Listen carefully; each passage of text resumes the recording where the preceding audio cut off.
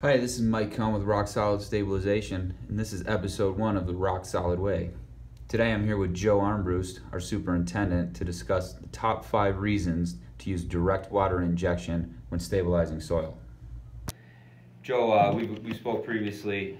We spent a lot of time on proper means and methods here at Rock Solid, and we've identified 5 key reasons to use direct water injection rather than top dressing unsuitable soil when we stabilize. You go into those for us? Yes, sir. First thing I would say is uniform consistency. Anytime you can be direct injecting is the best possible way. You're putting your moisture, where you need it to reach your optimum moisture. Secondly would be gravity. Anytime you try top dressing out in front of a machine, gravity fights against you, right? Pulls water down into your low areas.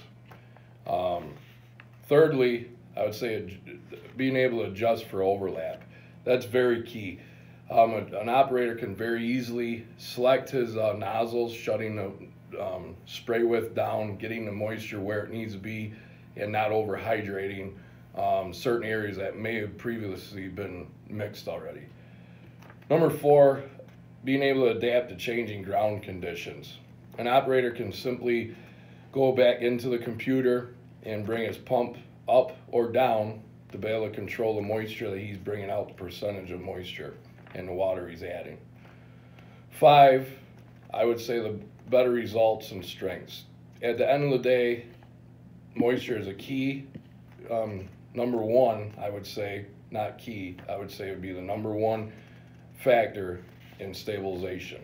If you're too high or too low, the product will not turn out the correct way. Awesome. Thanks, Joe. So if I heard you right, it's uniform consistency, gravity. We don't have to fight water running downhill when we directly inject into the drum. We can adjust for overlap. We can adapt to changing ground conditions very quickly, and overall we get better results and strengths. We understand it's not always possible to direct inject, but when it is, it's the best way to add moisture to our stabilized cross sections. It's the Rock Solid way.